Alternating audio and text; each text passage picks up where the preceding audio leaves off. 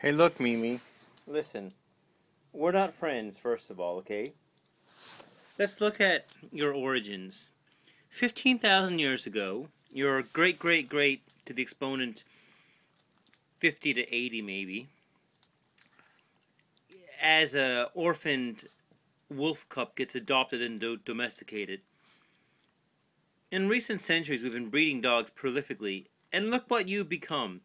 A little white, fluffy, needy, demanding, sniffing, licking, domesticated house dog that poos on a lead, as opposed to your ancestors that were ferocious canines that took down prey such as caribou, working as a team.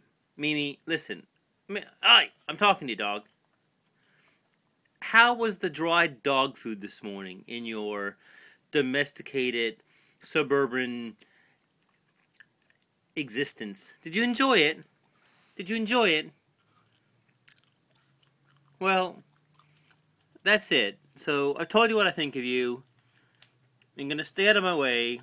You know, just because I speak to you doesn't mean I want to pet you, groom you, fondle you, give you unnecessary affection that I don't have for house dogs. Are we making each other clear? Do you understand me now? Good. Okay. So we can cohabitate, get along, but there's boundaries. And I'm glad you finally now understand the boundaries. Okay?